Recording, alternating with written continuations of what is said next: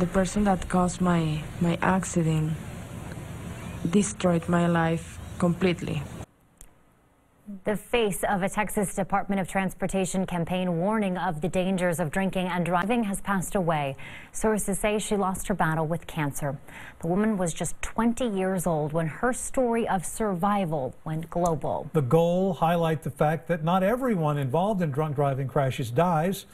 As KXAN Investigator Brittany Glas explains, her story was just one of many that have led to a crackdown in dangerous and sometimes fatal crashes in Travis County.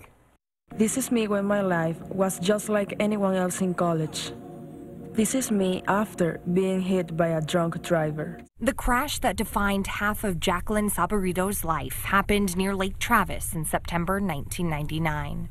The UT student was burned in the fiery wreck. 2 other people in the vehicle were killed. Reginald Steffi was driving drunk and caused the crash. He got a 7-year prison sentence. It was a very hard decision for the jury to make a decision on giving him 7 years. This was a horrible, horrible, horrible crash, one of the worst that I've ever seen. Saburido would go through more than 120 surgeries. Stay in my shoes for a minute and think about how is my life and how was my life.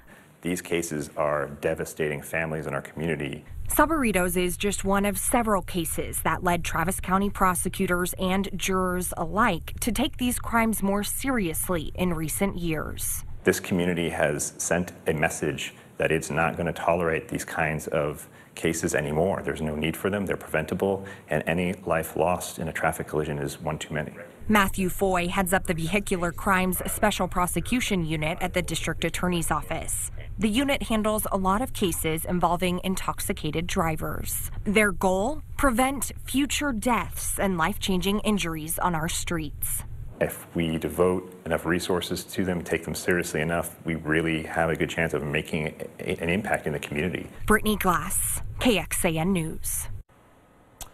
Just last year, that specialized unit prosecuted 65 defendants for vehicular crimes, charges that range from intoxication manslaughter to criminally negligent homicide and aggravated assault serious bodily injury.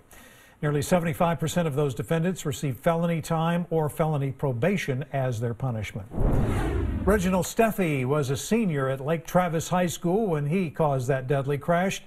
Steffi spent 7 years in prison and was released in 2008. He was part of TxDOT's public awareness campaign while he was behind bars. I went from a football field on Friday to a prison cell on Sunday. That quick. Through the choices I made on one Saturday.